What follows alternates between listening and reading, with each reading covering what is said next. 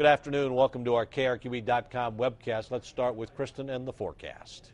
Good afternoon. Another sunny spring-like day. Conditions will stay nice and dry. Winds today not too bad, but those will be picking up tomorrow.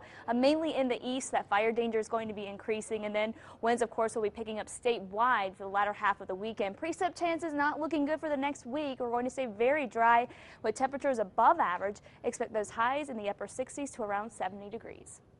Several Columbus, New Mexico village leaders, including the mayor, are arrested in an early morning federal raid.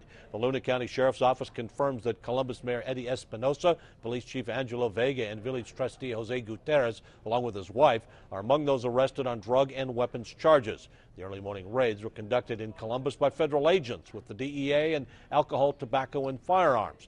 At last word, village officials are meeting with Luna County Sheriff Raymond Cabos to discuss details of what happened.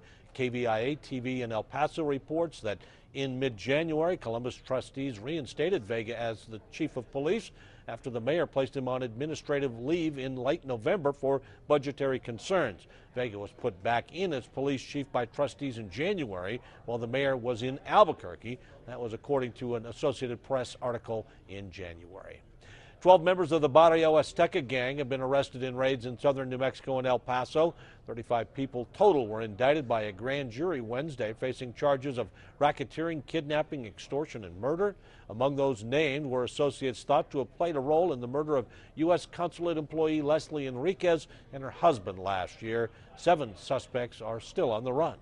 No matter where they live or where they hide out, even if it's beyond our borders, in Mexico or in other countries, those who have threatened and devastated American lives will be held accountable for their actions.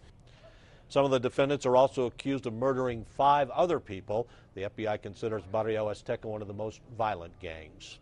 Stay with KRQE for more news and weather updates throughout the day.